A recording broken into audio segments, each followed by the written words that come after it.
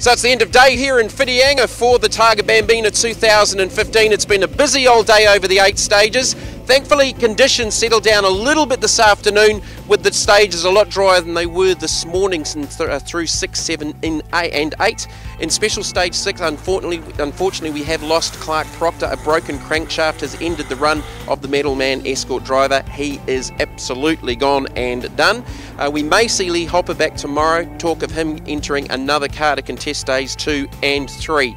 So for the results in the Middleman Classic 2-wheel drive, it is Bevan Claridge leading overall in that event. In the Insta.com Modern 2-wheel drive, it's Ross Graham in the Tirana, and overall in the All-Comers 4-wheel drive, again sponsored by Insta.com, it is Glenn Inkster, who has a good couple of minute lead over Jason Gill at the moment. So we've got more tales from Targa tomorrow. Looking forward to bringing those to you from day 2, Targa Bambina 2015.